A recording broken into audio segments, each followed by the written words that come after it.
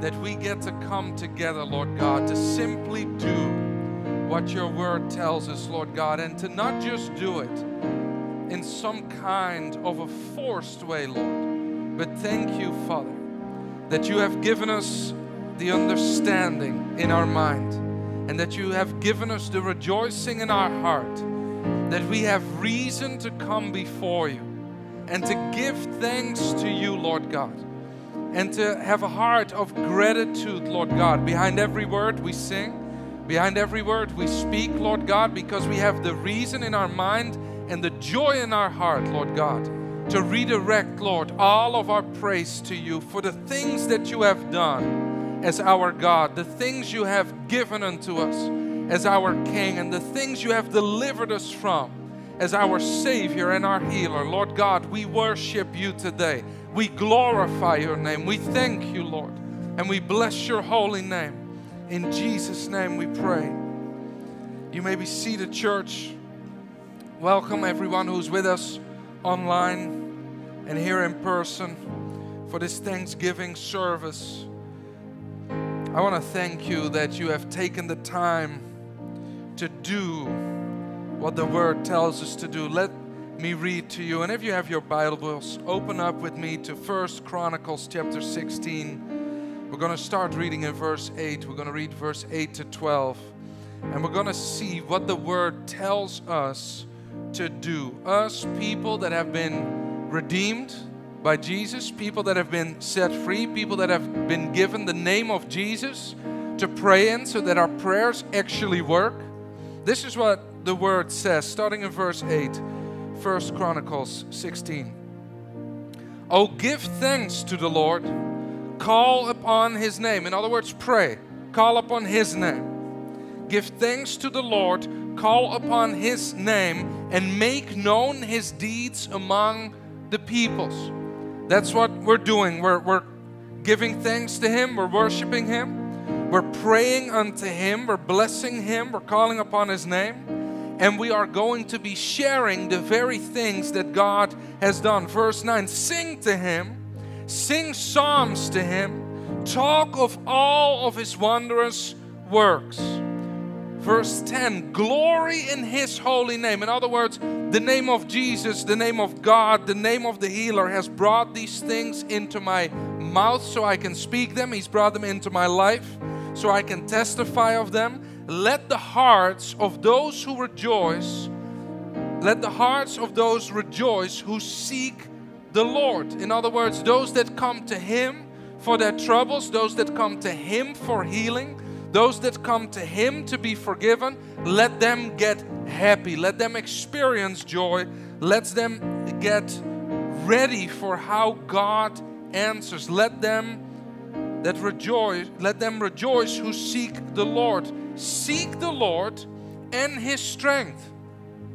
A lot of seeking the Lord in the church of the Lord today, and a lot of people that are somewhat afraid to seek His strength. Somewhat doubtful as to whether or not we can ask God for these big things, if we can ask God to heal, if we can ask God to make a way in the place of our job, to ask God to restore relationships that are so broken we wouldn't even ask God. It's unreasonable to ask, but to seek Him and to seek His strength. To not think in what is possible in this world, but to say, well, if my God has all strength, then I can pray big prayers. Seek Him and seek His strength. Seek His face forevermore. Remember His marvelous works, which He has done, His wonders, and the judgments of His mouth. In other words, choose to take a time, set aside for yourself a time where you take a moment and you come before God and you say, Lord, would you help me remember in this time the things that you have spoken to me this year? Would you help me remember, Lord, the things that the prayers that you have answered this year, the small ones, the great ones. Lord, would you help me to be a man or a woman that remembers the marvelous works that you have done? Lord, it's easy for me to remember all the things people have done, all the things people have done wrong, all the wounds people have caused me. Lord, I want to listen to your word. I want to call upon your name. I want to make known your deeds among your people. And that's why we come together to give thanks multiple times a year. We seek to come together. We ask you online to send in those things, to make known to us so we can make them known to a wider audience and give thanks to the Lord for what He has done, to encourage people with the way that He answers your prayers. Some of the ways that He answers the prayers you haven't prayed, but you do have a praise report. You didn't pray the right prayer, but you were seeking the right God, or you were pursuing the God with the right strength. And He answered a prayer that was in your heart. Let me take you to Psalms 107, verse 21. Oh, that man would give thanks to the Lord for His goodness and for His wonderful works to the children of man. This is a part of your and my call in this world. To take time in our schedules, to take moments to use our mouths, and to begin to make known in this world what God has done. To begin to share with those around us what God has been able to accomplish.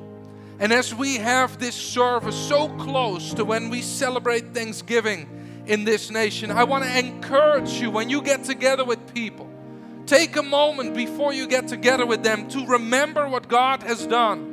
So that when you get together with people, you're not just the person that gives thanks and that speaks of all of those things that everyone speaks about, but you have things that you have remembered God has done for you.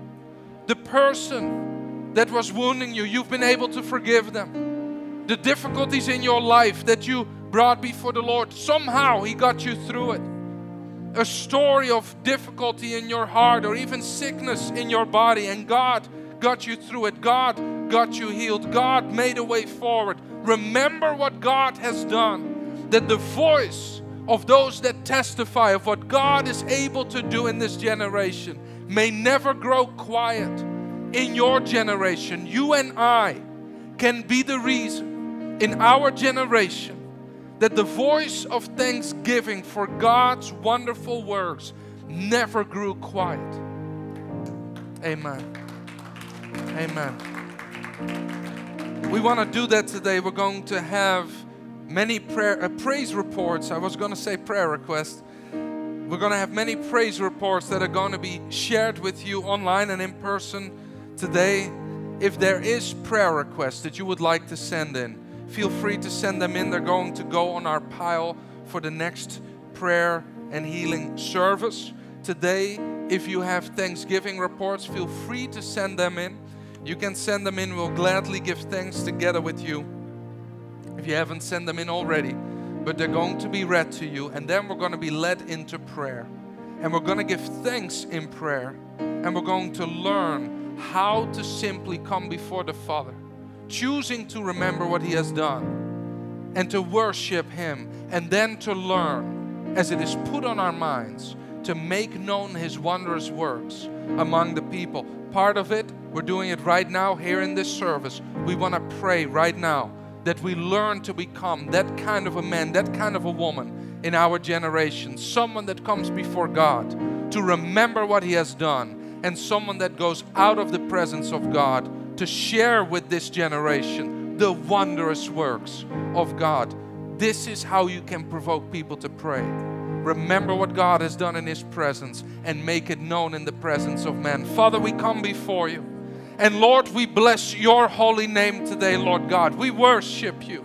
Lord God, you have answered our prayers. And there's many prayers, Lord God, that you are answering at this very moment, Lord. God, I thank you, Lord, that you answer us who have been forgiven, us who have called upon your name, Lord God, us who have come before you.